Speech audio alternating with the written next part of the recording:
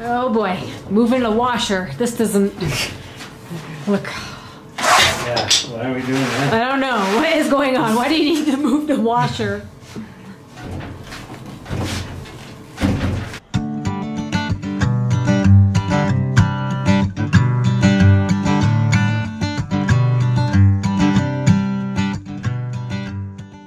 Well guys, this weekend is not where it's at. Boy, we were sure hoping to get some work done outside, but the weather is crazy. And I have to say that and preface it with earlier in the week was perfect weather up here. It was the warmest it's been all year, 70 degrees and sunny. I have to admit, I skipped town a few days with a friend. We actually drove down to New Mexico and had a good time, left Brian here, but he, enjoyed getting out for a bike ride and enjoying that warm weather. But, we go to get our work done on the weekends and it's back to freezing temperatures, back to blowing snow. I don't know if you can see it around me, but blowing snow, high winds. We're talking 50-mile-an-hour gusts, and you're probably hearing it on this microphone, but it's insane right now. Brian was really wanting to get some work done on the shed, but he seems kind of determined. I'm going to go see, he's set up his saw, see what he's up to. It's turning into one of those days where it's going to be focused on working indoors. You look around, you can see almost all the snow melted over the course of the week. Almost nothing here on the homestead. A little bit out in the woods there if you can see it. But Brian is working on something. It's freezing out here. It's freezing, yeah. The wind. Whew. Yeah. So I'm working on just a little shelter, a little box shelter for the time-lapse camera. Okay. Put that together real quick, put a little stain on it, and then put it up. And then I'm extending the forms. Originally the shed was going to be 12 by 20. Now it's 16 by 20. Well, I had bought 12-foot 2x6s. Oh. So I needed 4 extra feet instead of buying 16-footers, which are real expensive. Yeah. I bought 104-inch footer, which was less than the 96-inch, or 104-inch 2x6, which was less than it was $2 less than a 96, which didn't make any sense to me. Wow. But it must be less demand for them, I guess. Anyway, that's what I'm working on. Okay, cool. We are expecting a little bit more snow tonight and tomorrow, maybe a few inches, but again, next week looks like it's going to be a mild and sunny week. So whatever snow we do get, I don't expect it to stay around. Whew, got to defrost a little bit. That was chilly out there. But actually, you guys, I know I've posted this on the channel where really what I've been up to the last couple weeks is getting all the jewelry ready for my next art show, which is next weekend. Hopefully the forecast is pretty mild down in Boulder. It said 70, 68 degrees, so hopefully it doesn't take a nosedive, because this weekend changed on a dime and it got really cold. But I'll show you one thing. This is a new product for me, is honeycomb cuffs. So this is a copper cuff, solid copper, right? And then I do the honeycomb pattern above, and then I fuse together the copper layers, and this has been soaked in a sealant to preserve the copper color. So I'm gonna let that dry a little bit more, but that's kind of new. If you guys wanna come down to Boulder next weekend, it's on the 29th Street Mall, Firefly Artisan Craft Show, and come check it out, all right?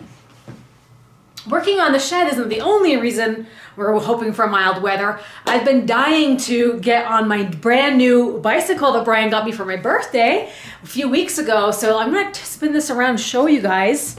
So hanging on the wall here is an Orbea Gain. Now, I like the slick colors, like a mint green and a black combo. And one thing that you can't tell right from looking at it is that, believe it or not, this is an e-bike. It's an electric bike, so it has a motor that you can't quite see. It's kind of buried into the back hub here. and you just press a button and it gives you an assist. There's actually 3 levels of assist, and it's super exciting because that means I can keep up with Brian on the hills around here, because there's some major hills, major steep climbs, including our road being one of them. So unfortunately, I haven't had a chance to ride the bike hardly at all. I took it out for 1 spin, and that was about 3 weeks ago, and it was still only about 45 degrees and I was fully bundled up. But just the last few weekends, the temperatures haven't cooperated, so I just still haven't had a chance to ride it around. So definitely consider this if you do like riding bikes, but you don't like getting tired out from long bike rides, or you might be matched with someone that's riding with you that you want to keep up with. Definitely consider the e-bike, because that's going to help you not get tired out, and it will help you up the hills, and nobody will know if you get this style because it doesn't look like a big battery. The battery is actually stored right here in the down tube, so it doesn't even look obvious. So the battery's in here, and then you can charge it. The charge is on the floor, and then you got the button right here. It's very, very sleek and very inconspicuous. So that's the Orbe Again. It's got a little bit of dirt on the tires just because I did take it out down the road. So, but definitely looking forward to getting more miles on it and going for a long ride with Brian. The only thing that's funny is this little bike computer that it came with, it's actually broken. There's a loose wire. As you're riding the bike, it's supposed to count your miles and how much time, and it stays on 0. So there's actually a loose wire. So I need another way to track my mileage, and I'm gonna have to use an app for now until I get this fixed. So you can download an app for your bike onto your phone and then track your ride that way. But I like to watch my speed as I'm going, and you know, it's not convenient when you have your phone, because I always have my phone in my pocket. So it would be good to have it displayed here. And so it's a little disappointing to get something brand new and have something be broken on it, but this is kind of strange. But right after I realized this was broken, I heard from a company called Lamicall, and they are makers of phone mounts for your bike, and they wanted us to test out a couple of phone mounts. And I was like, this is perfect timing, because mine is broken. I don't want to just have my phone in my pocket because I can't see how fast I'm going or directions or anything like that. So they sent us a couple of bike mounts to test out. And because we can't use them outside because of the cold, we actually used them on our indoor trainer setup. Let me show you this. So you guys know our workout routine down here. We like to set up our bikes, our exercise bikes, in front of the TV. Brian puts on Zwift so he can watch everything, and I'll do Peloton. But sometimes we're both side by side, and we're sort of fighting over who gets the TV, and we're like, where do we put our phones? Like a true problem solver, Brian created his own phone mount from a slab of wood and a squeeze clamp. So he's got a place to put his phone, although he can't really look at it too well, and some tools apparently. But he's kind of got that laid out here, and then he can plug in to the TV using the cord. So he can plug that in there. But then that leaves me, where do I put my phone? So let's just show you how this works really quickly. This is model number 7, and it's like, I call it the lobster claw. So the base of it kind of looks like a lobster claw right here. And then there's a button where you can close it really quickly or open it really quickly. So there's that button right there. So you can adjust it to whatever the width of your handlebars is. And then your phone goes in this piece right here, and it stretches to accommodate your phone. And then after you snap your phone in, to keep it snug, there's actually a little lock on the back. So you can flip the lock over into lock position, and it won't bounce around on you. So that's really handy, because you'll be going over some bumps on these roads. But it's really great. And also there's a way to adjust the tilt of your screen. So if you want it up more or down more, if you want it more vertical, you have all the options. Can spin all the way around 360. Just to mount this on your bike, you get it all the way to the open position, go around. And what I do like about it is that inside it's rubber. Right here is rubber footing. So it really helps grip it a little, better than just plastic. So it goes around like that. And once you get it around, you can twist the key on the back to close it up as much as you need to get a really snug fit. And there you go. So I would probably have mine tilted I would have mine the long way and tilted if I'm doing like a Peloton class. So super snug like that. And let me put in Brian's phone just to kind of see. All right, and then lock it. You can also tighten on the base there to keep that from moving around. You can loosen it up if you want to mess around with your tilt a little bit more. So there is a way to adjust it right here. So you can do that. So I like this one. This one was really convenient for me. It's, you know, there's a button and there's no loose pieces. And then Brian tested out the other one on his bike. So this is the B2 model. And the little bit of a difference is it's set up more like your traditional bike mounts. So here's a traditional bike mount. It usually has a hinge, and then once you close it down, you turn the screw until it pinches down. It's kind of like a pinch clamp. And so this one is modeled around the similar design. So take it apart for you. It's definitely springy when you open it. So there's a lot more springiness in the design itself. And then it comes with rubber inserts to help, again, take up more slack on the handlebar itself. So this has one rubber insert, but it came with 3, so you could really make the hole as small as you need to. It has the same mounting hardware, so it's like a round ball that goes into split screws, and then you can tighten that down if you want to. Right now there's a lot of tilt on it, but the more you tighten it, the less it's going to be tilty. And then this phone goes in similar to the other model. You just, pull them apart, snap the phone in. On the back side, the lock is a nice red color, so it's easy to find. Once you snap that into place, then there's no more shifting around, so it locks it in. And then for the actual mounting, you'll want to have everything apart and then spread this over the handlebar itself.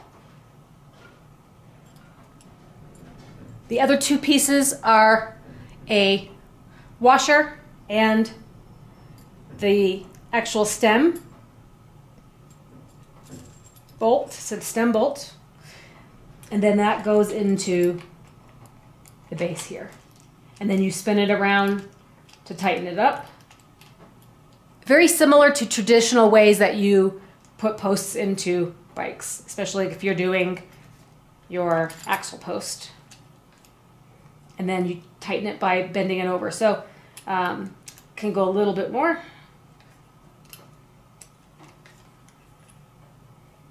That way you can get a really precise snug fit. So I'm really trying here to get a good clamp down. So then once you get it to the tilt that you want, you can further lock this into place by tightening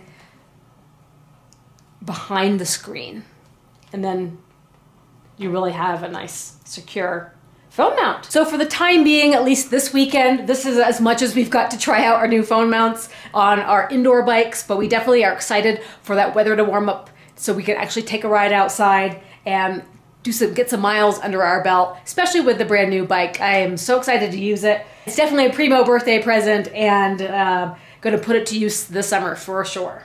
Aside from riding bikes, there's one more thing that needs our attention, and I think you guys are going to be a little bit surprised about this. And it's we're definitely learning some things the hard way, and this has to do with our foundation. So let me take you over there. Hey, what is your business back here? So we got water leaking right there. I remember that from last year. And it comes in pretty quick.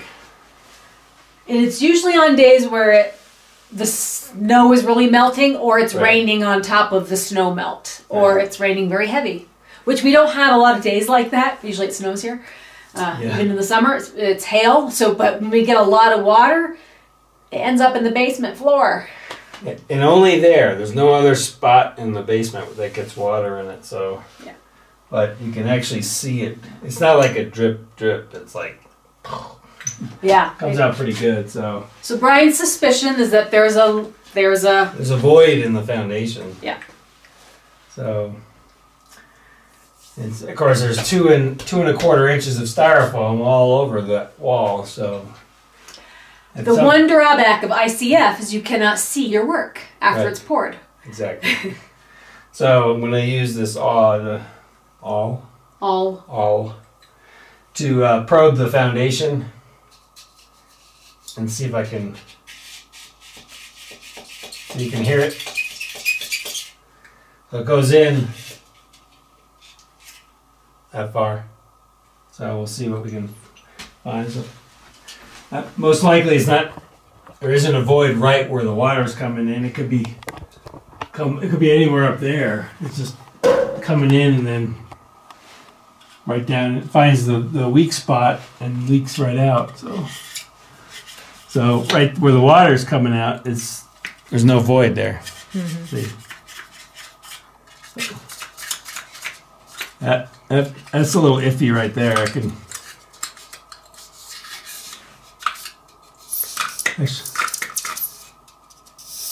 Actually looks like that styrofoam's.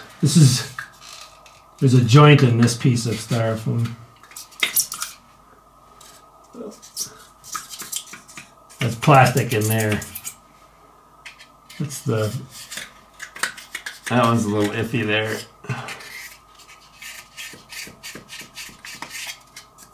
So your strategy is to detect the void with your poking? Yeah. And then I'm gonna have to strip the styrofoam off. Yeah. So try to find the highest point where the void is, and then I can cut a little piece of foam out and see what I see, and then maybe vibrate some cement down in there or some kind of oh, there we go. Well, that's, yeah. So there's a void right there. Not there, it's just above it. Wouldn't the void have to go all the way through to the other side? Yeah. Okay. It would. But the water could be coming in through the styrofoam up here, leaking down, and then coming in through a void, and then coming down the styrofoam on this side. So it could be anywhere really. But I mean, there's got to be that's a pretty significant hole right there. Yeah. And so this water would have to be then working its way over to that hole there. If that's where it's coming in. Mm-hmm. You can almost take a Sharpie and draw it. I think I'm just going to cut this out and look and see what we got. Mm-hmm. That's the easiest way to do it. But how do you get cement back in there without it leaking back out? Got to be something thin that sets up quick, that will fill all the little nooks and crannies. Mm-hmm. And if we use an epoxy, they have a crack-filling epoxy, of course. We can make a dam on the outside and then fill it up. But if there's a long enough nozzle, if the hole is big enough, we can squirt it right in there. Oh. Anyway, what I need is a knife and just start cutting this out, because that's right there and there.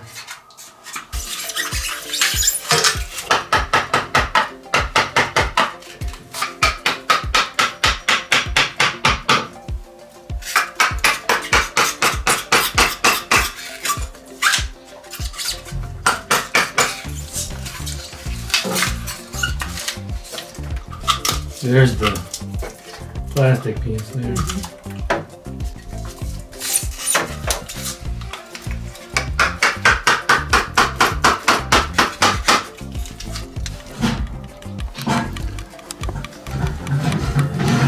Looks like dirt. Looks like mud. Yeah. Let me get more of this out.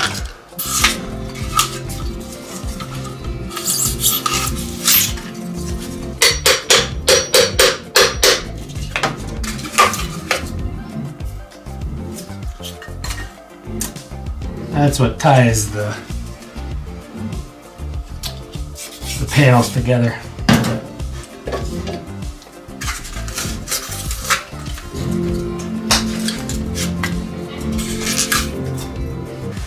So I think I'll have to get a cold chisel, bust this out, cut this back more. Maybe there. Then then we can get a game plan together. I think filling it with something that's like an epoxy that's more fluid is a better idea. Yeah. So.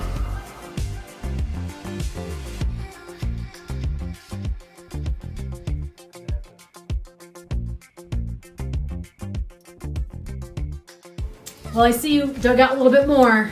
Yes, I'm actually going to dig more out too. I'm probably going to go at least up to here, down to the top of the 2x4s, and then make a big, just to see what else is there. I need to drill. This one kind of goes up a little bit. I'll probably drill a hole on an angle. Yep. Diagonal down, and that one as well. So I have a high spot. So as I'm putting the material in, the air will come out. Oh, okay. So you won't get stuck in there. Have you decided on a material? I think I bought Quickcrete structural polymer. Okay. So I'm going to use that. That's what it's for? Yes. For fixing holes and stuff. Okay. That'll have to be another video to fix that. So it needs to be something that's going to flow fairly well. I can still try and vibrate it with put a piece of rebar in there somehow, and I use a little sander that vibrates the rebar, help get some air out, get it to flow into all the little cracks and nooks and crannies and stuff like that. So would you recommend ICF after this problem? Oh, yes. I don't think it's necessarily the ICF problem. I think it's more of the slump rate, the flow rate of the concrete that was going in. Okay, so the concrete contractor kind of did us a fail? Yeah, a little bit. I think so. All right. And then you just have to be diligent about vibrating it around. So I think there's probably we had that big long vibrator. I think it was very heavy. But even if there was something you could stick on top of the rebar, because there's rebar throughout the whole thing, you could vibrate the rebar a little bit. That would help do the same thing. So if there's a machine, you can kind of just set on the rebar and... Right. I think that'd be easier. Yeah. Okay. Well, cool. So that'll be another video. And then I was showing everybody the bike mount, so I think you got to test it out yourself a little bit. Yeah, so it's pretty good. It's nice to have, especially when I'm on the trainer inside. It locks it in place so that I can use the controls. Yeah. So easier. Yeah, you need to have access to your phone. Right. So, all right. Well, hopefully warmer weather next weekend. Hopefully. Although I won't be around, I'll be at my art show. Oh, so. yeah. All right, guys. We'll see you next time. Sure. Bye.